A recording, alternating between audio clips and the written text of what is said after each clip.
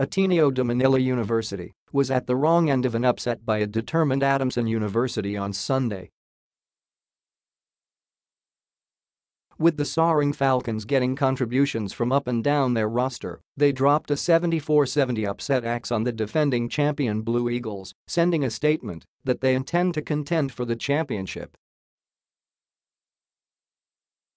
On the other hand, the kids from Katipunan didn't look like the team that wowed just about everybody from the Filoil Preseason to the William Jones Cup. In the end, Ateneo shot a subpar 28% from the field and also gave up 19 turnovers which were quickly converted into 15 points. More than that, Adamson just seemed quicker to the ball for majority of the matchup. Even Blue Eagles mentor Tab Baldwin acknowledged such.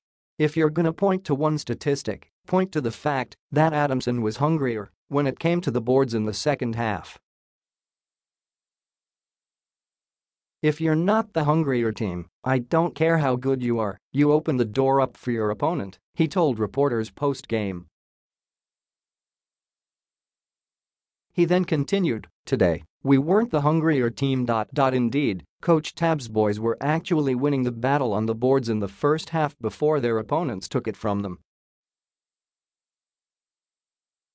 The Soaring Falcons collared 36 of its 52 total rebounds and 14 of its 16 offensive rebounds in the second half, while Ateneo hauled in 29 of its 48 total rebounds and 11 of its 18 offensive rebounds in the same time frame.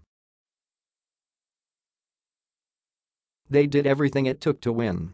They did what it took to win the game," Coach Tab said. With that kind of effort, Adamson proved that they just wanted it more. "I think Adamson really deserved the win.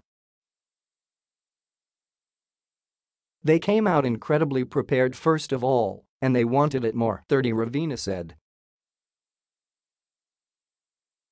He then continued, "They deserve credit for everything they've done, and they deserve the win."